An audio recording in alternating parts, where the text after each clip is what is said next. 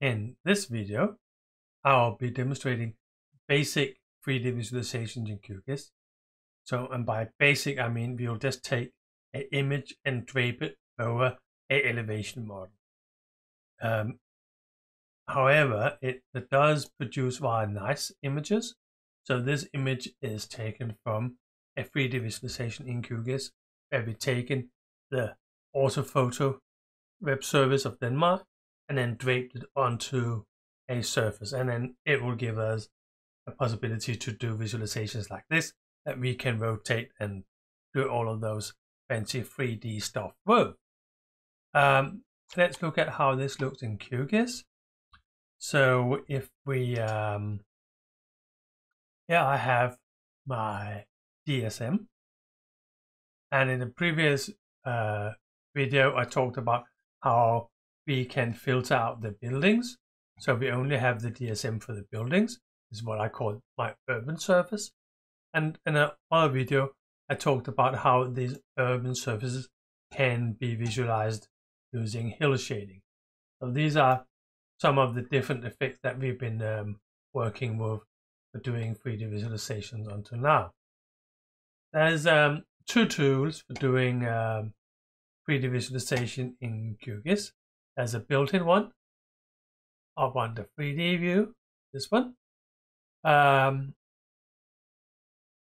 won't start it because of some compatibility problems with the other one I'll be using. If I start that one first, I can't start the other one that I prefer. The one I prefer is a plugin.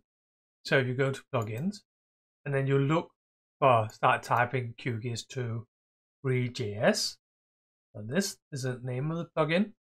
This QGIS is a JavaScript library for doing manipulation of graphic library data. So this is the plugin, and you press install. I won't do that because I have already installed it. And once you have installed it, you'll see an icon, and it will be available up under the web menu. So the reason why I prefer to use this one is that it allows me to export my 3D visualizations to other formats. So either as a web page that I can put on a web server or even have on my own computer, or I can also export it to a graphic format called GLTF, graphic library transition format, I think, something like that. Anyway, transmission format, I think it is. So it doesn't matter, but the idea of what with the format is that I can on Windows there's a built-in viewer for it. There's also web viewers. Many of the Adobe products can use it, and also Esri City Engine can read data that are produced in this format. So there's lots of nice things about being able to write things to this format. So when you open the tool, you'll see that it has a DEM, and there's nothing DEM over here. So that's what is going to be the elevation model for your 3D view. So you can have a flat plan, choose flat plan. It will generate, you'll see what I see down here. I see in this 3D flat thing, not that interesting. Also note that the views are connected. So if I zoom out here, I also zoom out in my 3D view here. So I could do this. So move around. It relates automatically into your 3D view. Typically you don't want this flat one, but let's say you rather have your DSM. Let's go up full screen. You can see it is a bit imprecise, wibbly wobbly. This church doesn't really look much like a church. That's because it downsamples a data set. And that's fine if you're working with rolling hills and so on. For urban with these very rigid structures, buildings, you'll probably want to decrease the downsampling as much as possible. So like that. And now we have a much better representation of the 3D view. Still here with the vegetation as our background. You can also choose to have this urban surface instead. That'd be cleaner for many purposes. And again there I'll have to set its resampling.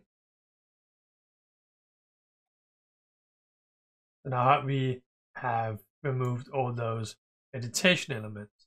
So depending on what you can wonder what that is.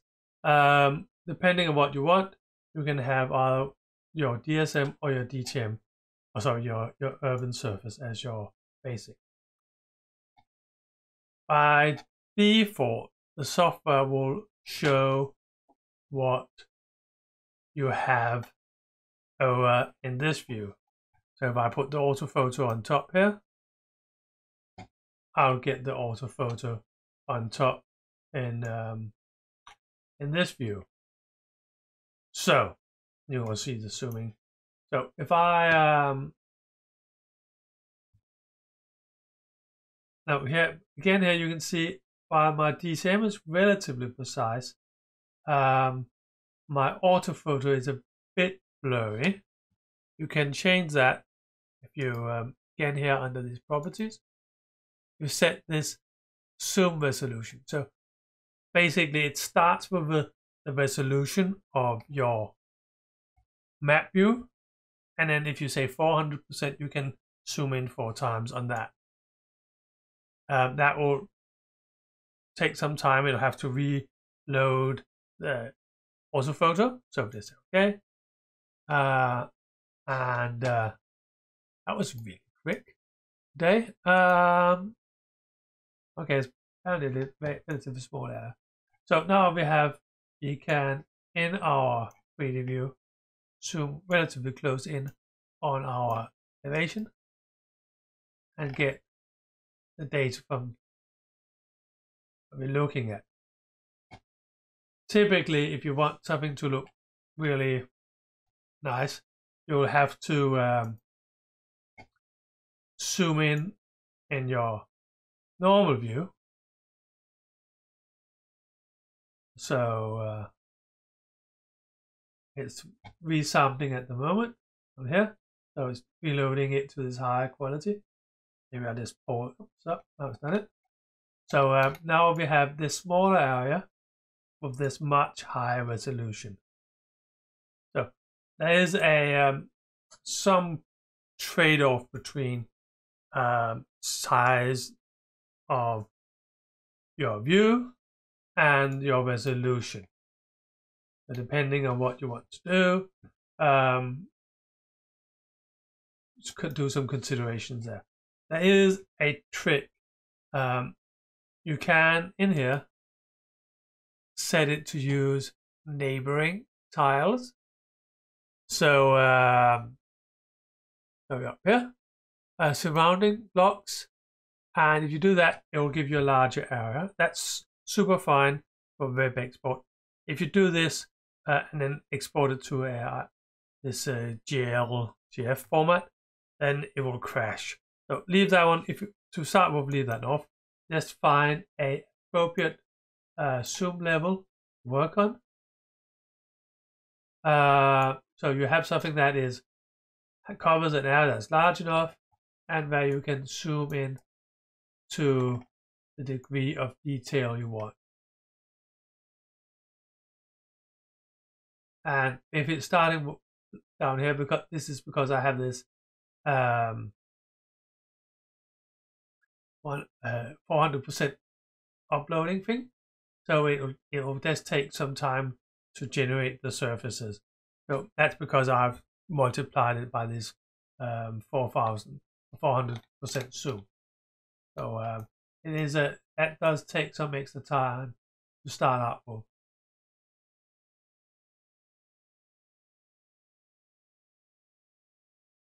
and I'll just apparently got moved away here for a moment. Where do I want to go?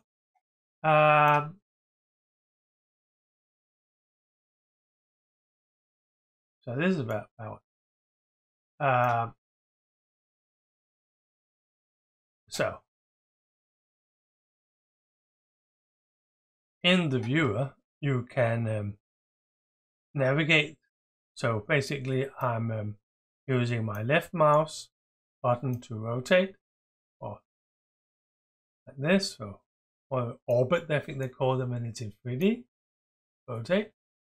The scroll mouse button is zoom in, and my right mouse button is my panning tool. I can pan around and look at this strange rooftop garden they have here. And basically just pan around. That is some things you should be aware of. That is, of course, because what it's doing is that it is draping a auto photo onto a terrain model. You sometimes get some really strange effects, such as you can see it here, that some of the wall becomes draped onto the roof, and the roof drapes down to the road. But of course, that's the consequence of draping a auto photo, that you get it's seen from above more or less at an angle, so you'll have some problems on that. But apart from that, it does look nice. And what you can do if you're satisfied is that you can go up and then you can do two exports. You can save it as this GLTF format. Just save it on my data mobile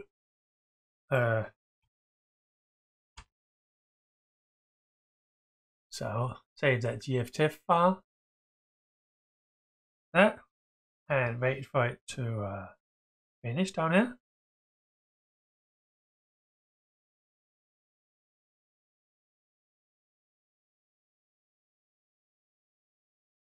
And when it's successful, we are finished. And the other way we can export things, just in front of my eyes, of course. So export to web, that was the one I was looking for. And yeah, I can save to a folder. So I'll just can save my D drive data and mobile, and I'll call it web. Oh, okay. New folder. Web. So, you want to consider this one that is called enable to run local. If you're going to put it on a web server, you don't turn this one on. It's something to do with restrictions in web browsers. So you'll just turn this one on, like that. And I don't want to open it right now. And maybe before I do this, I'll just add these. Let's do that. Just add these neighboring here, because we can do that in the web. So we can have a large export.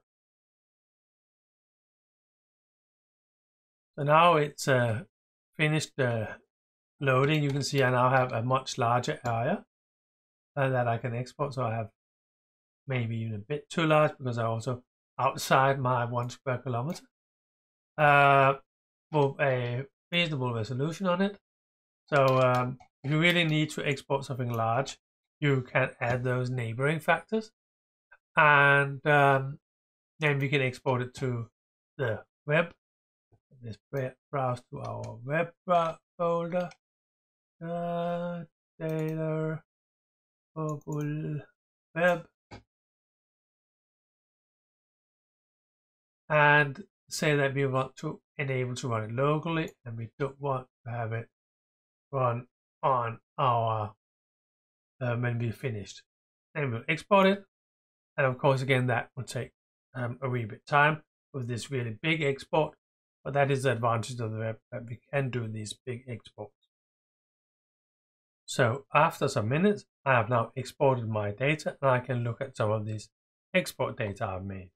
So on my D drive, I had this WebGL file, and I had my web thing. Okay, this one is relatively large. It's 500 megabytes, but it's also a really large area that I exported. So if I open this folder and open the index, again it will take some time to load the first time.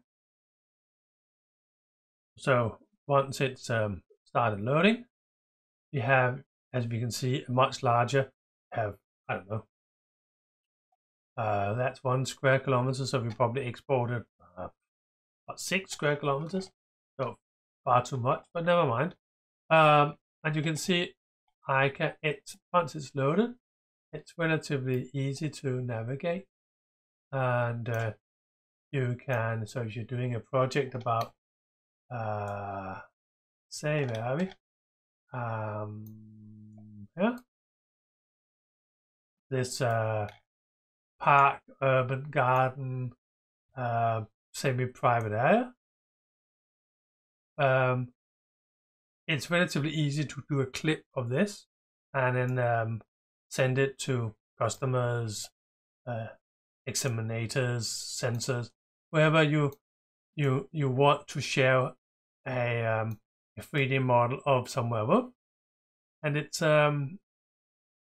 doesn't have to be such a large area as this one, but it's really good to, if you want to let people explore a specific area without them having to have their specific GIS tools. So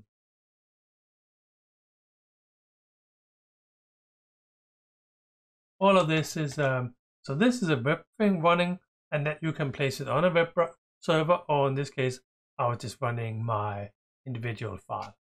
I can also demonstrate this tool. So if you look for a GLTF viewer, so it's a L, that's, I don't know what the difference is, and we can then grab our little viewer file from before we exported,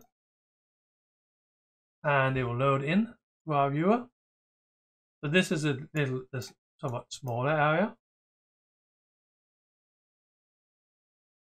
that we can have in our viewer, and again there we can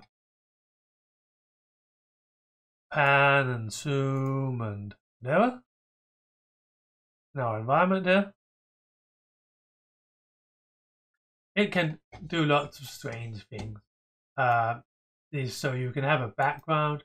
If you for some reason think that you will, like to have this on a sunset or Venice, or I don't know.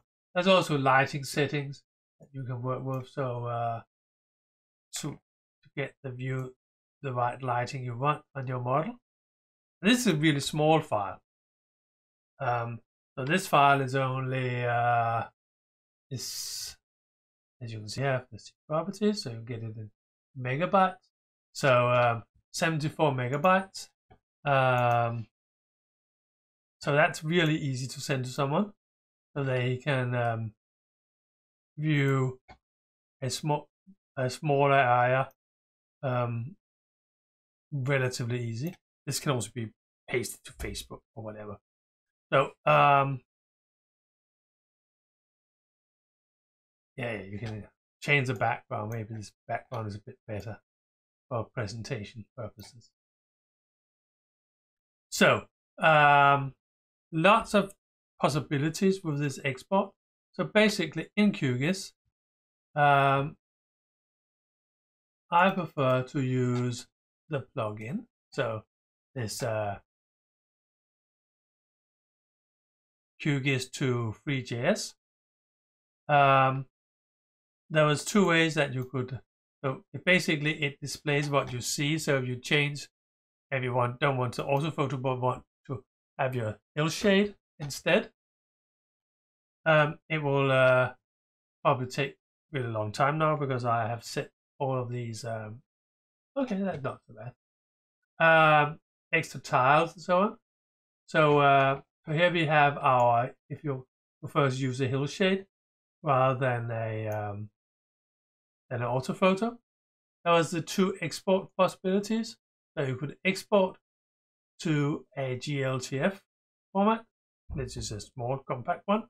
If you do that, it's important that you do not have extra surrounding blocks on it. So that one has to be turned off, otherwise it will crash. The other possibility was that you used the export to web, and that will save a web element that you can be much larger. And there you can have neighboring blocks. There's a question about that the export thing takes longer time. And that's basically what's in this element of doing simple draping. So this basically taking what you have display in your QGIS, autophoto, hill shade, whatever, and then drape it onto a surface. Use this QGIS to QGIS to export it as a GLTF file or as a web. So I hope you found this useful. I hope to see you in other videos where we will try and create more advanced 3D visualization in not necessarily more beautiful, but where we can make visualizations of things that are not there yet. So our own models. Hope to see you in other videos. Bye.